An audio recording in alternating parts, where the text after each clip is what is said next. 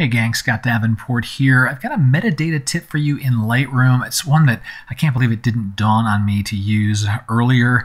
If you're a keywording person and you like your tidy keywords, kind of like me, I've got my hierarchy of keywords that I don't like to get messed up when I bring in photos that I've worked on in other programs where I may have either inherited a keyword because of an export from Lightroom or whatever it might be. When I bring the photo back into Lightroom, I want the keywords to be cleared so that I can reapply them cleanly with the hierarchy I like to use in Lightroom. We can use a metadata preset to do that.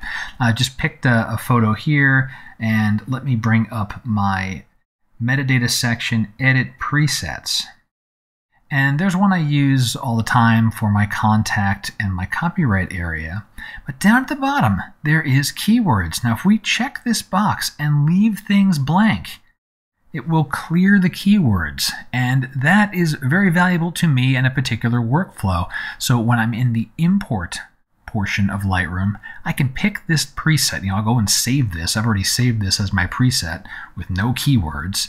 And then when I'm in the import area, I can access that and clear keywords out when I bring photos in. And in certain cases, I want that. I'll show you the import flow here too. So in the import area, I'll just pick on this zone system photo for a second.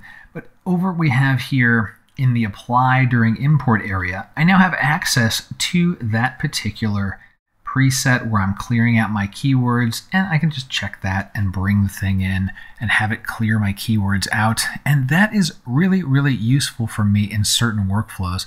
It just never dawned on me to check a box in the metadata presets area and not supply any data, so it clears it out. But I'd pass it along. If you find that useful, if you're a metadata junkie, this will help you out.